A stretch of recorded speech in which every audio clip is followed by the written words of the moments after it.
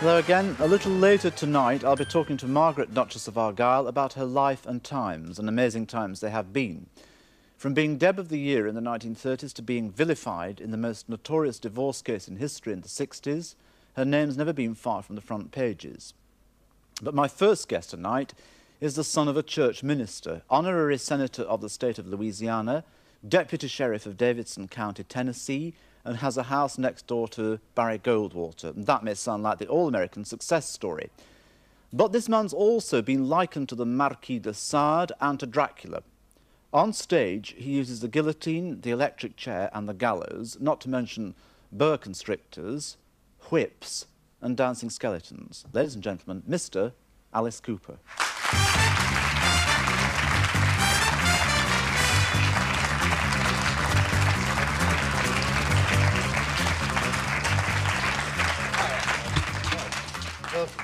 Mr. Russell, how are you? Please to sit yourself down. Yes. Now, do I call you Alice or Ms? Mr. Cooper. Mr. Cooper? Yes. Not Ms. Cooper? Actually, you can call me Inspector Maurice Escargot. That's Maurice Snail, isn't it? Yes. No. Just call me Alice. Okay. My mom doesn't call me Alice, but you can call me Alice. What does your mum call you? My mom calls me about twice a week. Sends me $5. What does she call you when she calls you? No, she calls me Alice. She finally got used to it. She got into a point where she was in between my real name, Vincent, and Alice. And so she was sort of going, Alice, could you come over tonight? Could you send me $5? And Because we know very well that you or have been or are or were or used to be or maybe now even are again into all these extraordinary things which I've gone to, would you describe for me your dear home life as it was? I mean, were the chintz curtains and your dad's a priest and all that kind of thing? yeah, I went to church 4 times a week and things like this, you know, and it got to the point where, you know, I was developed into Alice. I needed Alice. I really did need to be Alice. You probably need to be another personality, you know. It's good for you because then you don't have nervous breakdown. Well, so you know, far, you really... so far, I haven't had a nervous breakdown. But the way this Oh, is you going could out- though, very yes. easily. Oh, very I've been easily. watching the show. Very easily. You're in trouble. Very easily. Russell. I think if you're going to have a nervous breakdown, you do what I do, which is shave a lot. You clearly don't shave. You see. No, I just started growing this. Do you like this? Well, like, very much like like is not the right word. You've got a lot of hair down your cheeks Yeah, as well. like that. That's nice. Back to your little home. Your father... Why do you want to know about my home I'll life? tell you why. I'll tell you why, exactly. I presume your father had a room in which he wrote his sermons. And No. He didn't? No. My father and I are best of friends. He really related very much with the kids in the church because he was very hip. And actually the kids in the church really liked him. The older people didn't like him, you know. My dad is sort of like an 50-year-old Alice Cooper. He's sort of a very theatrical preacher. He really is. He's very good, too. I like him. Does he draw the crowds? Yeah, he doesn't wear makeup or anything, you know, but he's very, very hip. He doesn't wear a shroud or anything? No. He's very, you know, I can't be disrespectful because I really respect what my dad does. And he respects what I do because he knows that I'm really not a violent person, and I'm really not. The character of Alice is a violent person. No, but wait a minute, Alice, old chap. What I'm saying to you is this. There must have been a day when you knocked on your dad's door and said, I want to be Alice from here onwards. No, why would I have to do that? Why? Do you know that this chair squeaks very much? It only squeaks when you move it. If you keep it still, it doesn't squeak on its own. Yeah, but I mean, you know, I'm nervous. I'm here in Britain when they don't really like me that much. Hi. How dare you? You're surrounded by an enormous wealth and deal of affection. Can I be honest? Isn't he? Can I really be honest with you? The very best audiences in Europe was at Wembley, when we played Wembley here in Liverpool. Honestly, the very best. They were just knockout. You had and your chair still squeaks. Well, do you want to sit on the floor? I mean, sit on the floor if you want to relax. Well, you had a bit of a row in Munich. Aha! Yeah, you know, Munich has got probably the best-looking girls in the world, except for London, of course. This part of London? Yes, right here in this building. That's right. But I don't know what the problem was. They stopped us at the airport. They took our passports away, which is silly. You know, we had 45 people trying to put this production together, and they're taking our, because they said we stole some towels. you know, this is silly. We don't even wash. and you know, it was just such a funny thing, you know, that they would take our passports away, and we didn't get them back for days. I mean, we couldn't get them. Were you held to ransom then? Yeah, that was a silly thing. The hotel actually, what they wanted to do was, since there were 45 people in one hotel, they wanted to get us for an extra day, which was, you know, a couple $1,000, you know, 45 people. You know, in the way that my crew drinks, that would have been like $5,000. So, I mean, they really held us up. Are you telling me that you float forward on a tide of booze? Oh, me? Not you. Not me? The thing that propels you forward. Can I just smell it? No, I'll tell you the truth. I don't... Oh, wait a minute. No, go ahead. What is it? That's, It looks like blood. What is it? Well, it's not blood. Close. Is it? But that's whiskey, Canadian whiskey. You guys still own Canada, don't you? No, I guess not. I know what it is. It's Seagram's VO.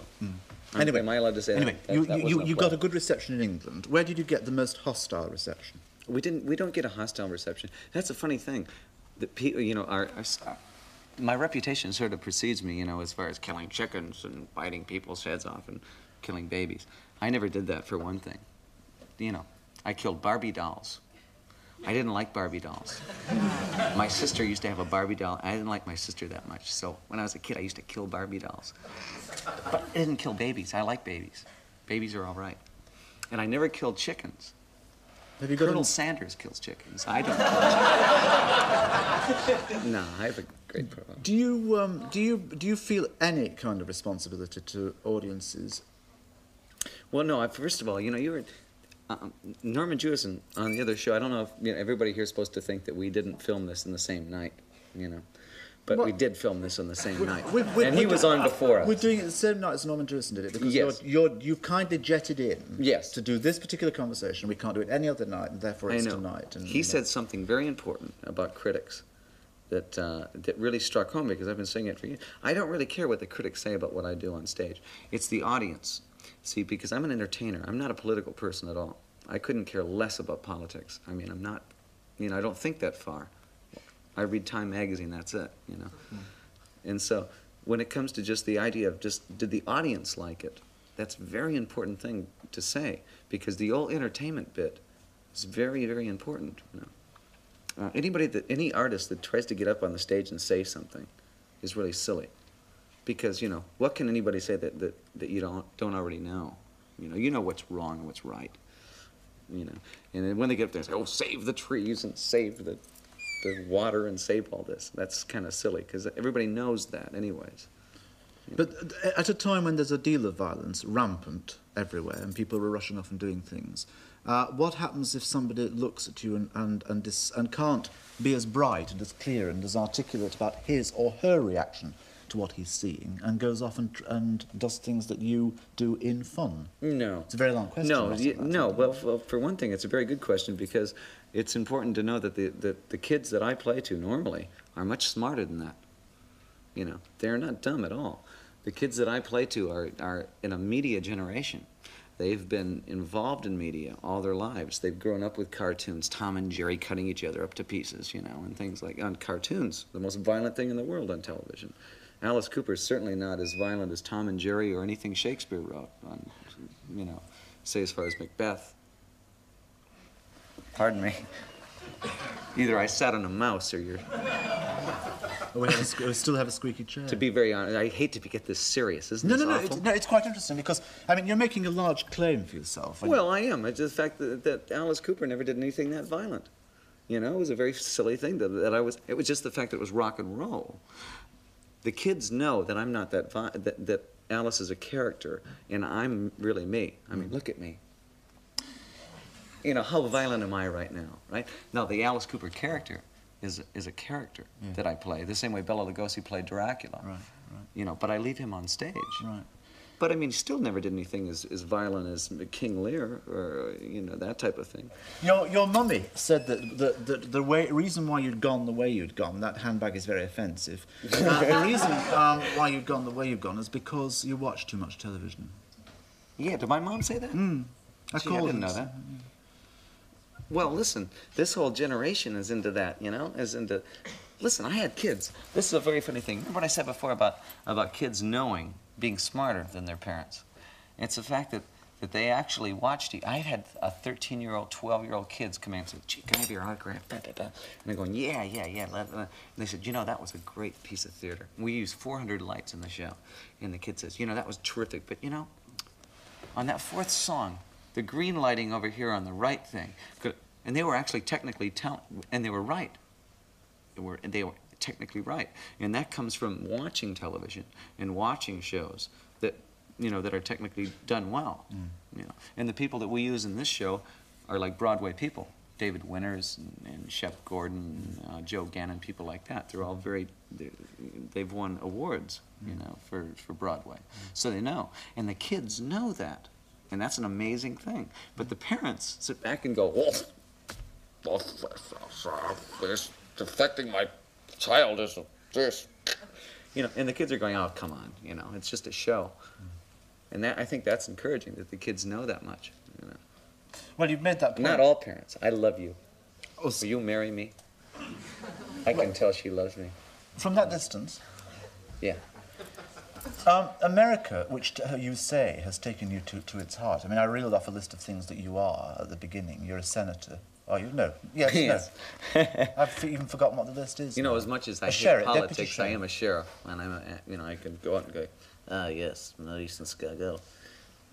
You're under arrest, of course. Are you an honorary sheriff? Yes, honorary. But do you have any powers? See, but I'm on the Bicentennial Committee. I'm on the Arts Committee for the Bicentennial. I have no idea why.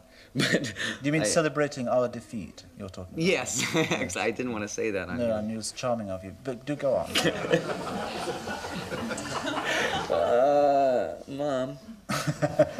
No, it's just the fact that I really am a very all-American type of person. You know? Well, it's interesting, isn't it, that once you were not accepted by what is now presumably an establishment, and that you shocked a lot of people.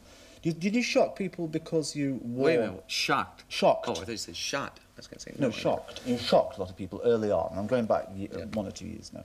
By getting into drag and by wearing turquoise... No, wait, now, let's get this straight. Up. I never dressed in drag. Well, you dressed in not trousers and not shirts. No, and not things that good, decent American gentlemen dressed in. Oh, now, come on, I saw you last week. I wore danskins. You know, I looked like I went through a bomb blast, is what it really looked like. I never wore feminine makeup. I always wore more of a mime makeup. That's one thing that people invent about Alice Cooper. You know, the Alice Cooper image has always been preceded by rumors. I've never gone in drag once on stage. It's always been the type of thing where people would see. In 1966, you have to remember, you know, people were into that other thing. And I was wearing the black thing, and people were going, oh, hey, it's a fag, man. That's a fag. And that's right. You know, I never was. I was always in mime. You do know a lot of people are going, I love that. That's called fuff.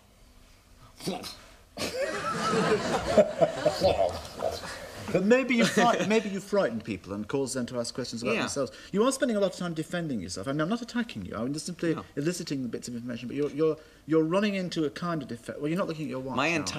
Is this a watch? I don't know. If it is, it's a very. My entire career has been on defense. Even though the Alice character attitude has always been, who do I have to answer to? This is Alice. The audience likes it. The critics may not like it, but I couldn't really care less if the critics like it or not. You know, they won't leave because it's fun. If you dangle a little tiny thing in front of a baby, I consider the audience a baby. If you dangle a little tiny diamond thing, they'll go like that. You know, they'll watch it. The same thing with an audience. If you put an extravaganza, this show cost $400,000. You know, to put in front of the audience, a 9-foot cyclops and 4 black widow spiders. It's an old Busby Berkeley theory, but it works. People like to see that. They're paying $7 to see a show. And what do they see? They don't see, I lost my baby. Oh, I feel so bad. You know, and everybody's going, it's good. I like that.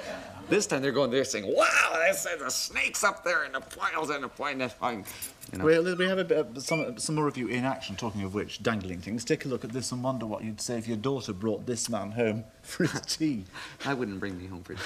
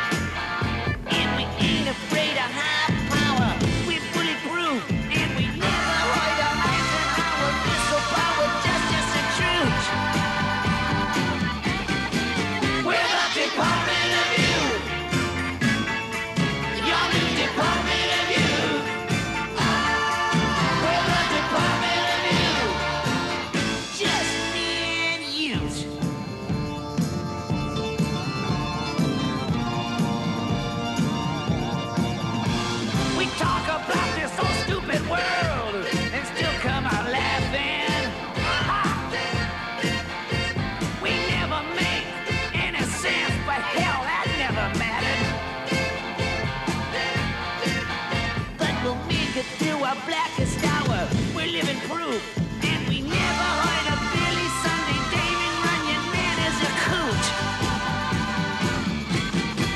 We're the Department of You, your new Department of You. We're the Department of You, just me and you.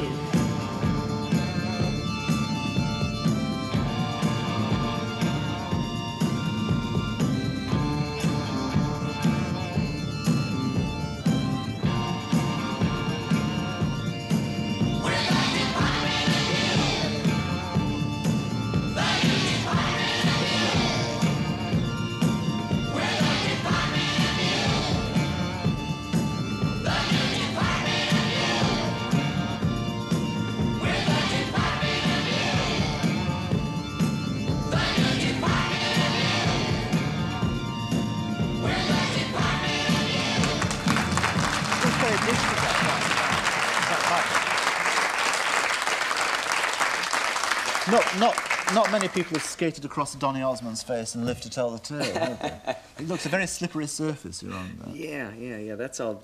You know, I'll tell you the truth. It's more fun to work live to an audience than it is with videotape, which is this is. You know, and I have much more fun working to an audience because you don't get any reaction back to it to a camera. You know, it's very clinical like that. When you're to an audience, 20,000 people, you get out there and they go, "Rawr!" And you have an enormous power over your audience at that point, don't you? I mean, they work up into a frenzy and scream. Well, yeah, you don't go out and see it. The Alice attitude is not that you go out to the audience and go, gee, I hope you like us tonight. The attitude is, you're going to like me or else. And that's the attitude. That's part of Alice. That's where you have to psych into, you know. It's like a love affair. You take it and you grab it. And you shake it, you know, like that. And you say, you're going to love me or else. Yeah. Well, that's which is part of the show. Yeah. But now look, they do tell me that you learn if you learn one good thing a day, it's been a successful day or a happy day. The image that you have given to me of dangling a little diamond in front of a baby's eyes, and that's the old. There's nothing new about that. It's very interesting to me. In a sense, you see, what you've done is allow me to dangle you in front of that lot. Well, yeah, maybe so. And find out one or two interesting things for which I'm very grateful. I've only been dangled a few times in my life. Stick around, It's honey. exciting. Stick around. Ladies and gentlemen, Alice Cooper.